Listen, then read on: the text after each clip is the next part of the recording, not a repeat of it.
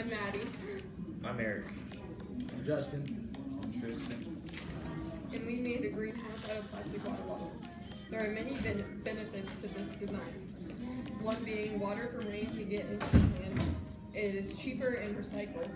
It lengthens the growing season because it raises the temperature, and it is easy to repair. This is a mini replica of a big greenhouse. It's a 5x5. It's made out of popsicle sticks.